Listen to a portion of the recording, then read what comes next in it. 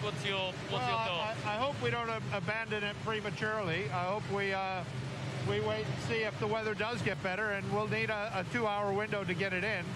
And I think we probably got until 8 o'clock or so. So if we can start before 6, let's run it.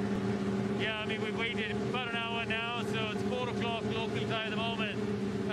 Is there anything on the radar that signals to you that it's going to lessen off, even if we wait a couple of hours?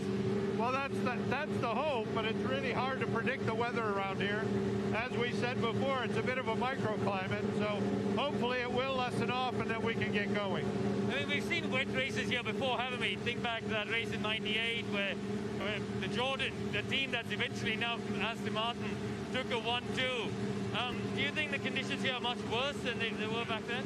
I think they're very similar, but as we saw back then, we had a crash because of visibility, and I don't think we want to do that. So we should have it a little bit better than that, and then we can go racing.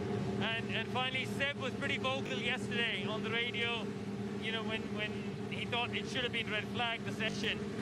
I assume he's had pretty similar comments today? Yeah, when he was out there, he had similar comments. He said that the rain or the track was as wet as it ever was, and it wasn't getting any better. So I think when it does dissipate, that's the right time to go out again. Thanks for talking to us. Thank you.